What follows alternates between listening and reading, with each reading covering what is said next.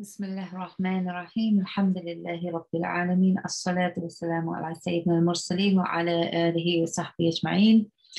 Dear brothers and sisters, today I'd like to talk to you about Ramadan and mental health, looking particularly at loneliness, which seems to be an ongoing pandemic in this 21st century, which has been exacerbated by COVID-19, and looking at strategies to help us reduce this feeling of loneliness and the genuine loneliness within our community. Inshallah.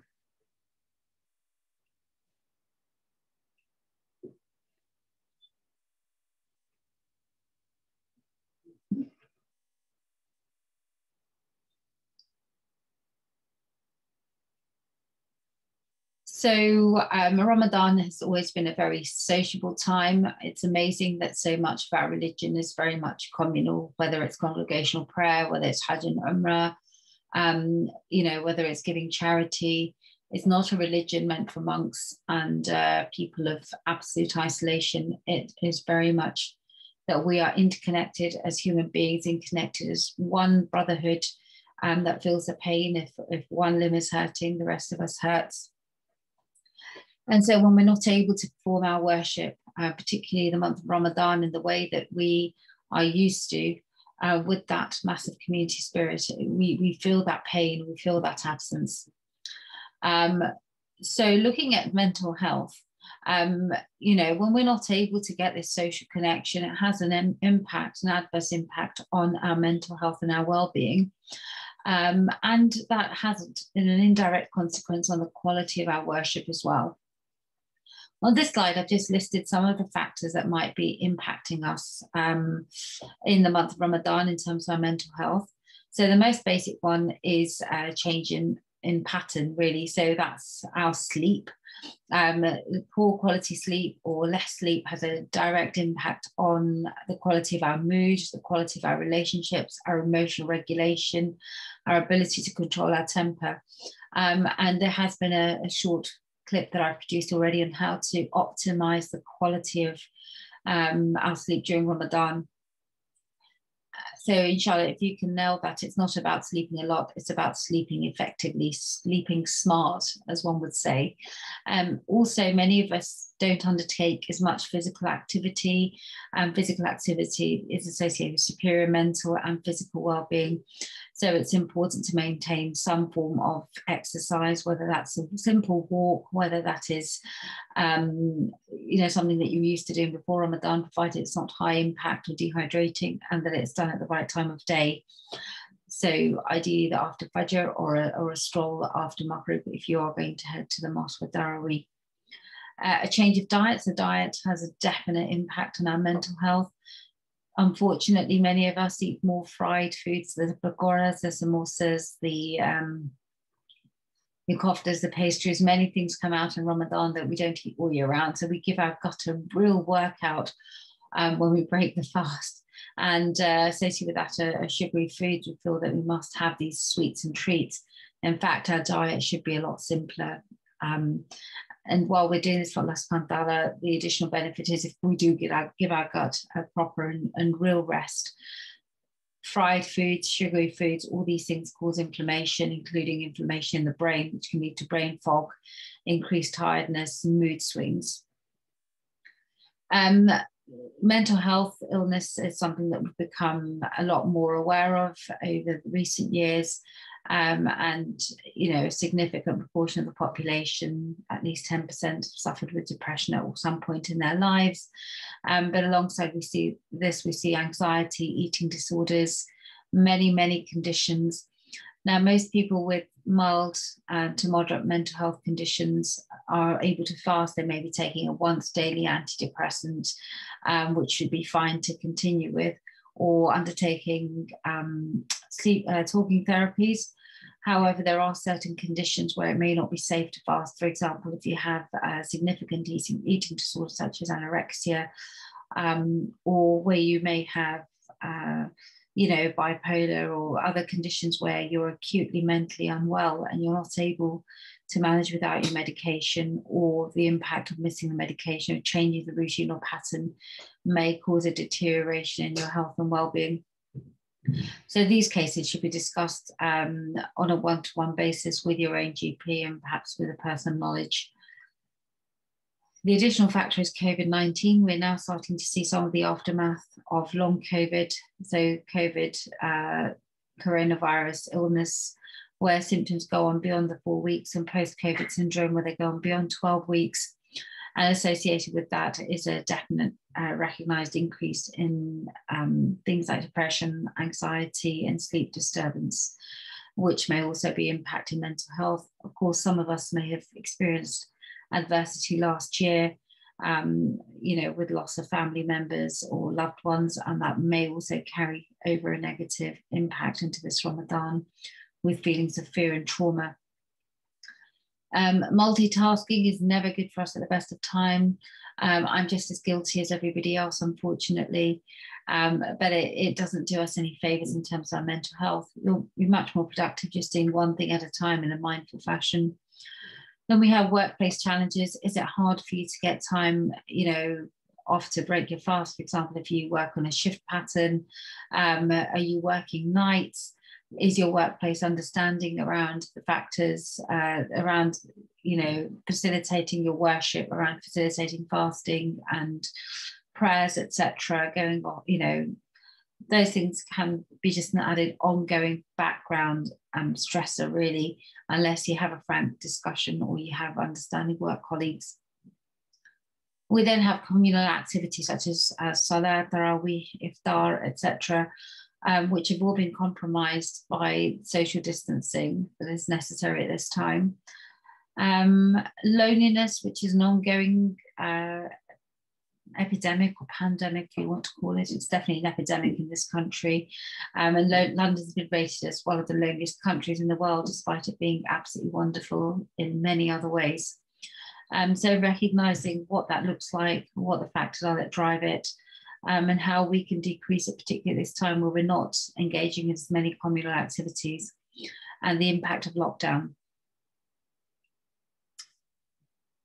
What is loneliness? Is loneliness being alone? Is it that you have no friends or family? Or can you be lonely in a crowd? Allah subhanahu wa ta'ala has told us that He's created us as nations and tribes so that we may know one another. And essentially, the vast majority of human beings are social creatures to some degree, some to a greater degree than others. Of course, we have people who are naturally introverted and people who are neurodiverse, but it doesn't mean that they don't feel the pain of loneliness, and that we are meant to function as communities, and these communities have been decimated by lockdown, by sickness of COVID, and by modern living where family infrastructure is broken down, communities are broken down, where your social interactions perhaps at work and the quality of that interaction is not as good as within a neighborhood. So what exactly is loneliness? So you can be lonely in a crowd and you might not be lonely on your own. It is the subjective emotion and pain experienced by one who perceives the absence of and longing for rewarding company social relationships. Basically, it means that if you perceive that you're lonely and you feel that pain, that is when you are suffering with loneliness. It is not necessarily the act of being alone. So, for example, if you go to Gulf, you may not necessarily experience loneliness because you're not feeling that pain, yet you are alone with Allah subhanahu wa ta'ala, inshallah, with intimate discourse with the Lord.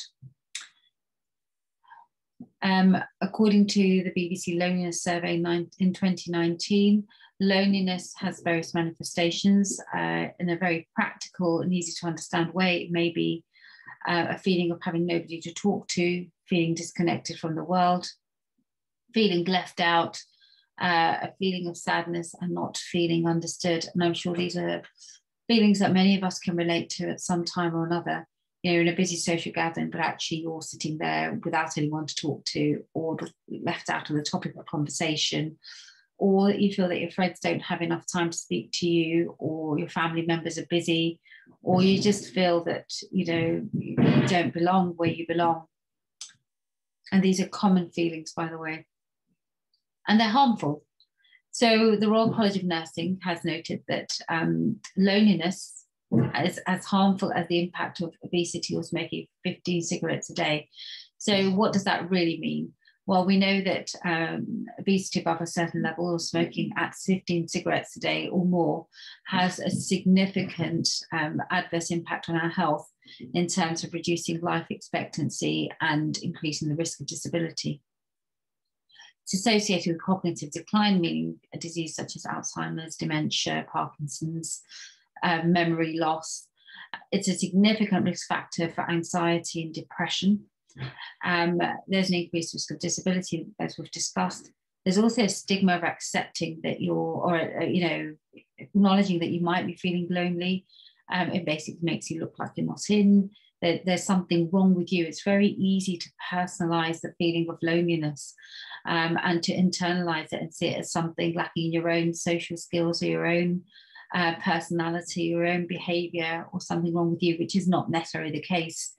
It can also damage our confidence and ability to build healthy relationships. And many people will probably be coming out of COVID and lockdown thinking, how do I hold social connections and relationships again? How do I entertain? How do I hold a healthy conversation?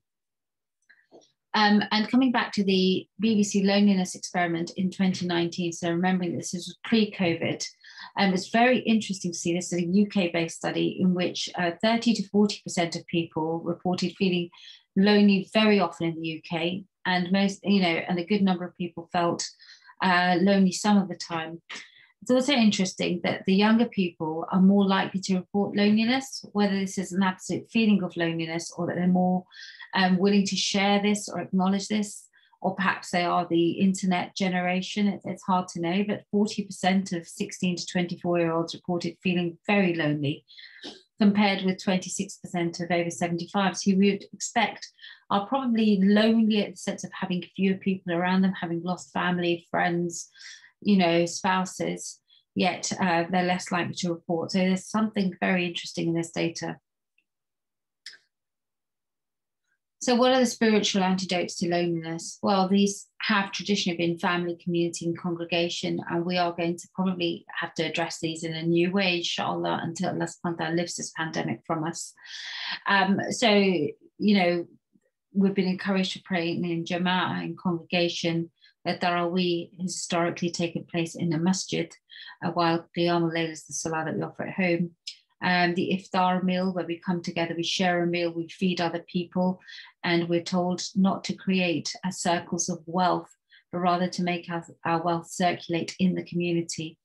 To visit the masajid, particularly for congregational salah and Jum'ah prayer, Hajj and Umrah, and many, many other examples.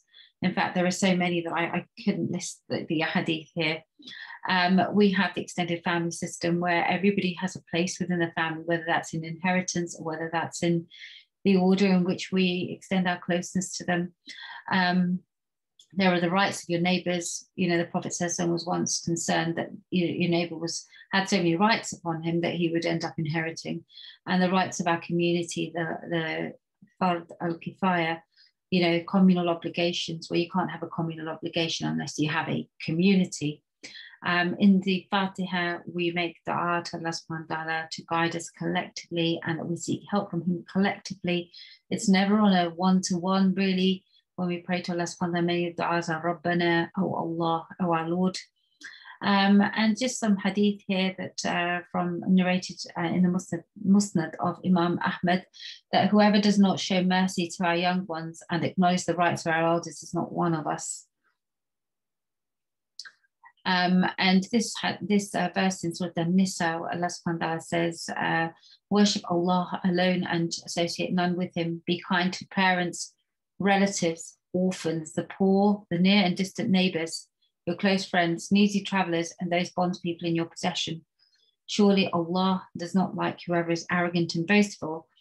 This is an amazing verse. It basically sums up the entirety of my talk, and the entirety almost of how we should give huquq al-ibad, the rights of other people, the rights of the servants and creatures of Allah subhanahu wa ta'ala. There's a pecking order here, and it's important to pay attention to this. So first and foremost, our parents, then our kinsfolk, You know, those most vulnerable in society, the orphans, the poor, our neighbours near and far, our friends, people who are vulnerable because they're travellers, and people over whom we have rights, perhaps our servants, our helpers, our cleaners, our employees. Everybody has a right on us. And if we were to simply refocus and recenter, we would send out ripples of goodness through the community and through society. If we were all to take care of those who are in our immediate circle. It's also important to note the Prophet narrated from Abdullah ibn Umar, narrating Ibn Majah. Ibn Majah, the believer who mixes with the people and endures their annoyances is better than one who does not mix with them at all and does not endure their annoyances. So there's something about dealing with the harm that people put in our way, and that comes alongside the rewarding relationships. And, you know, I was just discussing with my children the other day that the reason Allah subhanahu wa ta'ala keeps mentioning relationships in the Quran is because we're not meant to be solitary beings. We're not meant to go and hide at the top of a mountain or in the desert. It might be beneficial for a period of time. We need to disconnect from dunya, but it's not meant to be the longer term path. And in fact, you know, it's like this double-edged sword that someone once described, that when we interact with people, we are, inshallah, refining our character. And with that comes the pain of the other side of the sword, which is the hardships of the interaction and the challenges. And before I go on to this, I just had a couple more hadith to remind us, actually, because it is so beautiful. That in Al-Adab al-Mufrad of Imam al-Bukhari, the Prophet ﷺ has been reported to have said, anyone who wants to have his provision expanded and his term of life prolonged should maintain ties of kinship. I just find this is such an amazing hadith, because if we won't look back earlier and we're comparing loneliness to smoking and to obesity, well, we know there are definite health hazards. But here we're being told that actually by connecting our blood ties, we're improving our quality of life and our lifespan according to Allah subhanahu wa ta'ala's will. So it's absolutely amazing that these simple things, and it's because loneliness is a stressor. It produces stress hormones and it makes us sick mentally and physically. So how can we manage this? So there are some strategies I've put down on this slide. Firstly, looking at self-management. What can we do on our own that doesn't really require a community approach? The first thing might be asking ourselves, do we feel lonely? Why do we feel lonely? When do we feel lonely? What has worked in the past when we felt lonely? So identifying those strategies that work for us. Has it been picking up the phone? Has it been visiting somebody that you could visit in your bubble? Has it been, doing something for charity? What has taken away that feeling, that pain of loneliness from you?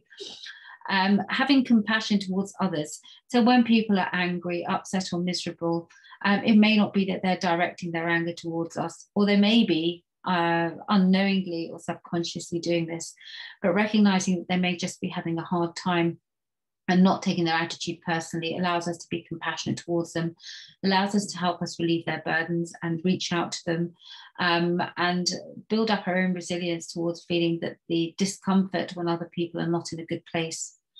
Having self-compassion, so looking after ourselves, having self-care and valuing this life and the body and the health that Allah subhanahu wa ta'ala has given us, so taking time to pay attention to that.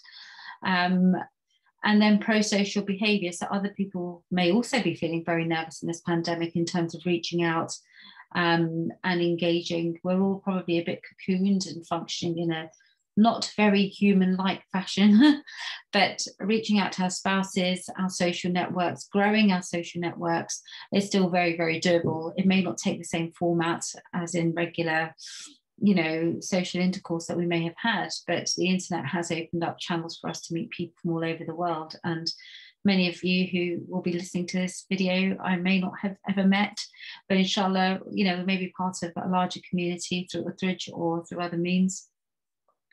Having a daily routine, so having purpose to your life, having a routine, having something beyond yourself, is very, very important. And knowing when you're going to meet that personal need of yourself, that need that makes you tick, gives you that life purpose, and creating time for it on a daily basis. Other things that can help dissipate the pain will include meditation, yoga, and Tai Chi. And of course, ultimately, the most important thing is our spiritual connectivity with Allah subhanahu wa ta'ala. But by design, He's created us to be social creatures. He's even created the birds, the bees, the insects in colonies and flocks. And that's why we have collective nouns. So it doesn't take away, but it helps us to manage that pain and helps us to strengthen our connection with Allah subhanahu wa ta'ala. And then you've got things that you would get from being with other people. So we make masafa, how we shake hands or we embrace. We're actually releasing oxytocin, the love hormone, connection hormone, that helps us feel emotionally regulated and secure. And that's something that we may be missing. So lots of extra hugs for kiddies and spouses and people that you're allowed to hug in your bubble, obviously within Islamic parameters, cuddles, tactile contact, and those things are all very replenishing. And for some people, weighted blankets are quite useful. It's just having that deep pressure therapy, which gives you the feeling of embrace. It has been shown to help manage stress and help manage anxiety. And some people may find that helpful. And then looking at a community approach. So we've already spoken a bit about the ripple effect. So the first people to prioritize will always be, once we put ourselves in the right place would be your parents, because we cannot repay their debt and what they've done for us. So parents, family, I've left that a comma, sorry, friends, and whether that's by WhatsApp, by phone, and by Zoom, you'll find that many people are probably not reaching out. So be the first one, and remind yourself of the hadith that the person who says salam first gets the 99 rewards. So inshallah, just reach out, pick up the phone, and speak to someone. Remember to share food and presents, and with your neighbours, just ask how they're doing.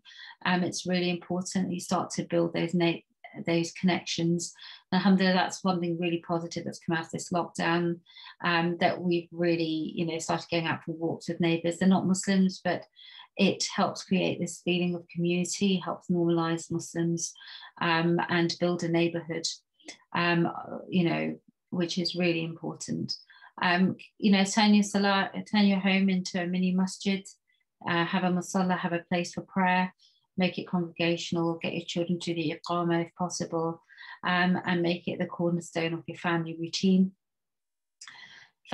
Structured family time is structured, non-chore based quality family time is very important. So whether you build in time for play with your family, or time to watch something relaxing, or time to do, to go out together, having family meals at least once a day has been shown to significantly improve the mental health of children. And it's very, very grounding. You sit down. I mean, food is our essential social connection, really. And before the era of snacking and eating on the go, it would be a time where, you wouldn't eat on your own, you would eat with other people. And I'm currently doing some therapy with a lady who lives by herself. And we're doing some work around obesity, and she's recognized that when she sits with others and she's eating outdoors, actually she feels satiated a lot quicker. And that's what we would call barakah in our terms. Giving charity, especially if there are needy people that there are many people, many refugees, many asylum seekers, many needy people right on our doorsteps within our communities. Seek them out, go and help them. And you don't have to ask them. It's quite obvious that they may well be in a regardable situation. But even beyond that, give them a gift and remember to make that wealth circulate. And it has a very different feeling to just giving online. And remember, you can also give of your time, your skills. All of this is gratitude back to Allah subhanahu wa ta'ala. Picnic iftars, so maintaining the household rules because they won't change until the 17th of May again. But you can have one family outdoors in your garden or in the park, inshallah. And perhaps, if it's appropriate, perhaps you could do a Maghrib prayer out there as well. Have some plans for after lockdown, inshallah, and inshallah for after COVID. That's been associated with good long-term health. And remember, you can keep building a community online. So while we're not able to meet indoors and spaces, we can keep up the good work. So inshallah, don't lose heart or lose hope. Most people have transitioned to an online platform, which will be able to go back face to face, inshallah. But remember, find that common goal or that purpose that you know that Allah subhanahu wa ta'ala has given you. Search deep inside yourself, identify it, find like-minded people and work towards that goal.